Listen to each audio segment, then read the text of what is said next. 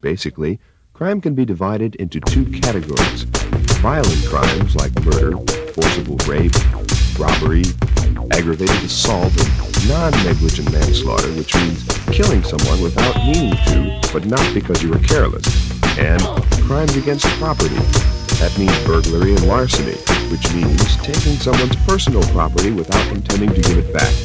It also includes motor vehicle theft. Do you think the police and the FBI are catching most of these people? They always catch them in TV shows, but the newspapers always say how crime is on the increase. And increasing it is.